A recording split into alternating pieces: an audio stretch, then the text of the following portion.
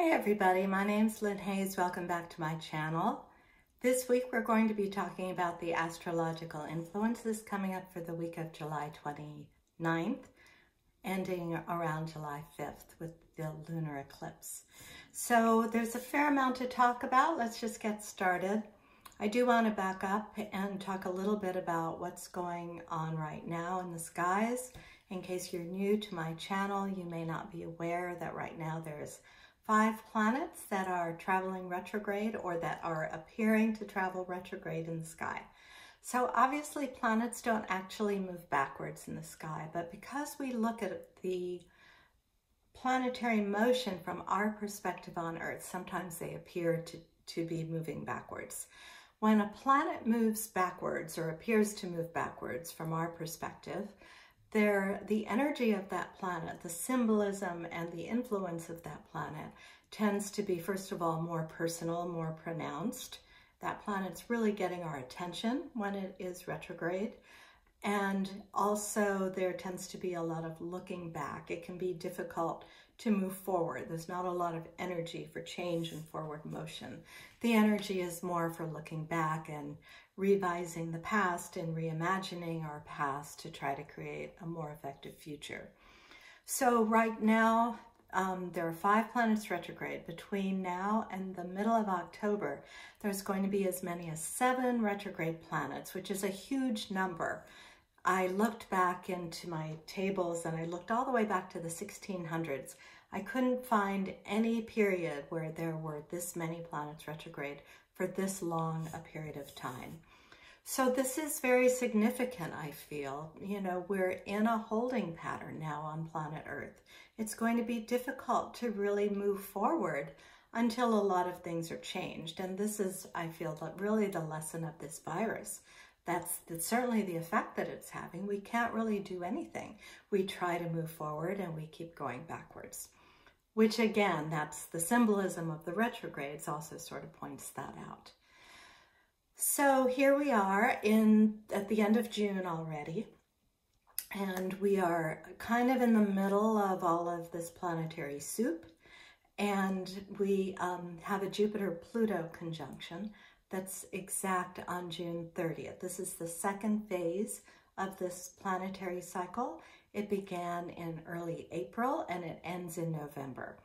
But that's just one piece of a system that includes Jupiter, Saturn, and Pluto, all traveling very closely together. The Saturn-Pluto conjunction was in the middle of January, which sort of began this whole thing. So Saturn being the planet of restriction, limitation, tests, challenges, conjunct Pluto, the planet of destruction and regeneration, a powerful combination. Now we have Jupiter, the planet of meaning, the planet of philosophy and religion, the planet of confidence and abundance, and the planet that expands who we think we are, is conjunct Pluto. Again, creative destruction, death, rebirth, transformation, and the need to just sort of surrender. Under a Pluto influence, we really don't have very much control, I'm afraid.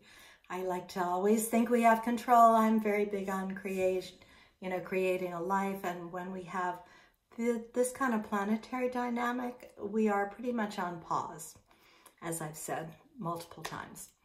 So the Jupiter-Pluto conjunction occurs this week, but it also occurs in tandem with the goddess, the asteroid Pallas.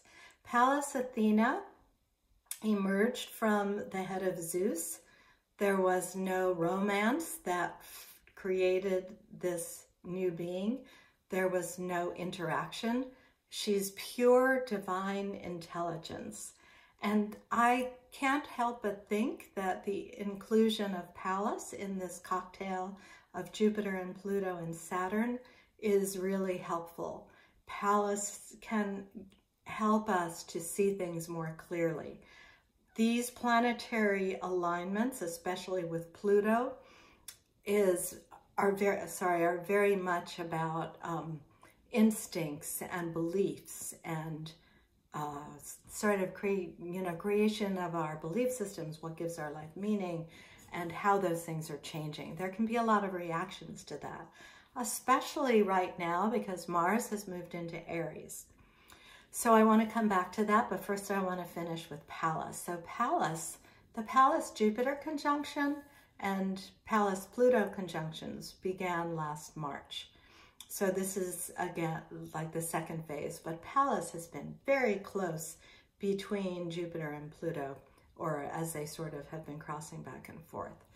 And I feel like there's an opportunity now for that to bring us an intelligent viewpoint and an intelligent way to be able to navigate these planetary challenges. So Mars just moved into Aries. Mars is going to retrograde while it's in Aries. And so Mars will actually not leave Aries until January when it moves into Taurus. Mars is at its most powerful in Aries. It's also right now at its closest point to Earth. It's at its perigee, and this makes Mars much stronger. Just like the supermoon appears very large in the sky, and the lunar events when the moon is that close and are supermoons, the moon is much more powerful in its influence. Same thing with Mars. So Mars in Aries is very aggressive. So this whole time right now is pretty intense, and it's important for us to sort of understand, I feel, these underlying energies, because we don't want to walk into situations and start lighting fires everywhere that we can't put out. If we understand that, you know, it's like when you go into a forest and the forest is very dry, you want to be very careful not to light a fire that could create a whole forest fire. And that's really the situation that we're in right now, with not only Mars and Aries, but then we have this whole backdrop of a virus that's changing the way the world lives. This is bigger than we can imagine. So Mars is in Aries. But also this week, we have a very nice conjunction of the Sun to Mercury. Now, this is the second conjunction of the Sun to Mercury in the Mercury retrograde cycle.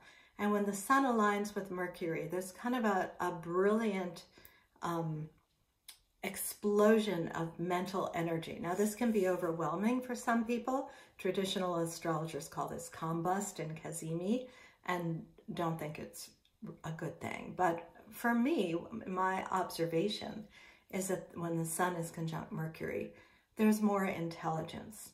Now, I hope so, because we need something to counteract all this Mars, which is just very reactive. But the Sun conjunct Mercury is going to be pretty much in orb for this entire week. And during the same period, the Sun and Mercury will be interacting with Chiron and Uranus. So Chiron and Uranus are in a sextile to each other. Those two planets are very interesting in their interaction as far as the realm of healing goes. Chiron has to do with healing emotional wounds, the bad feelings that we have from the past that we are still kind of holding on to, that we can't really release, that we have trouble letting go of. And then Uranus is the planet of radical change and innovation and electromagnetic energy. So when Chiron and Uranus interact, especially in a positive way like this, as sextile, it's a very supportive alignment. There's an opportunity for real healing on an energetic level. A lot of times these old wounds, these old emotional triggers, there may not be a story, or there may not even be a feeling, but sometimes there's just kind of an unease. That's the energetic component that gets kind of stuck in the chakras.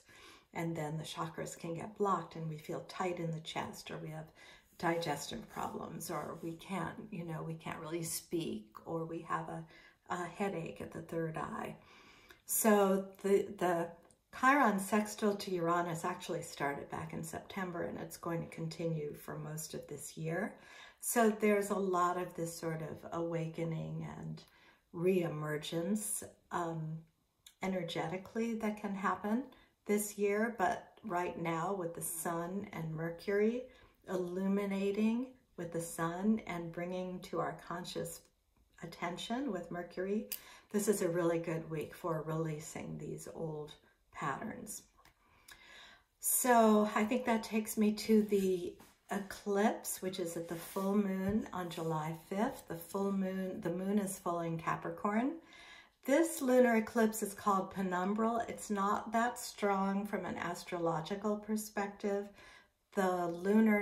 So an eclipse happens when a lunation, or a syzygy, as it's called, occurs within 15 degrees of the lunar nodes. And we've talked about this before, but if you have questions, just leave them in the comments. So in this lunar eclipse, the lunar nodes are at 29 degrees Gemini and Sagittarius along that axis. And the sun and moon are 15 degrees away in another sign, in Capricorn and Cancer. So when a conjunction is in two different signs, it really weakens that conjunction. Conjunctions are stronger when the two planetary bodies or influences are in the same sign. So in any case, we have the lunar nodes pretty far apart from the moon and the sun and in different signs. So that's not going to have the intensity that the eclipse at the solar eclipse or at the summer solstice had, for example, 2 weeks ago. But still, it's an eclipse, and it is the full moon in Capricorn, where the Capricorn moon is opposite the Cancerian sun. So we're looking at this balance here between Cancer, our emotions, our feelings, how we take care of our tribe, our family, what we feel for the world, you know, the pain and the anguish that we feel for what the world is suffering. And under the Capricorn full moon, we have to learn how to balance that with the Capricornian nature, which is more about, we can't save the whole world. What are we going to do right now? What's practical? What's really needed for this time? So that's about all I have to say for this week. I hope you find this video helpful. If you do, please be sure to subscribe. That helps the channel. Give it a thumbs up.